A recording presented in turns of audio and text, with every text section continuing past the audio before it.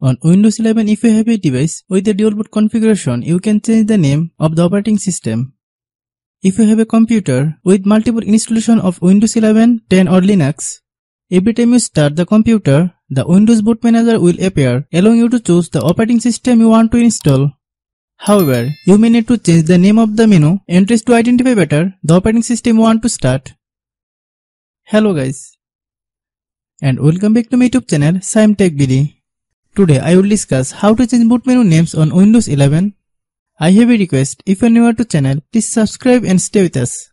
Open Start on Windows 11. Search for CMD. Right click the top result and select the Run as Administrator option. Type the following command to check the operating system identifier and description. This command will be given in the video description box, and press enter.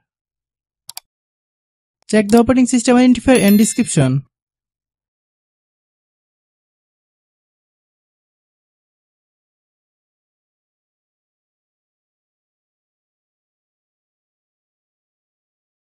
Type the following command to change the operating system name in the boot menu. This command will be given in the video description box, and press enter. In the command, replace identifier with the identifier information. For example, current would be the identifier for current installation. Also change new name with the actual name you want to see in the bootloader, for example Windows 11 Dev, and press enter.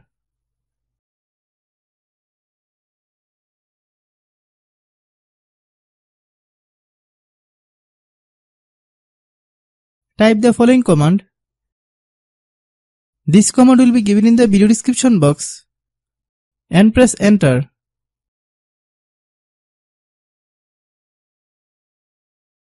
Once you complete the step, the next time to start the computer, the boot manager will display the operating system with the new name.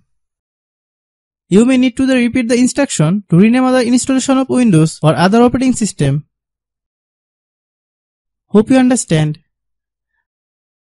I have a request, if you are new to channel, please subscribe and stay with us. By watching my tutorial for more tech videos, you can subscribe.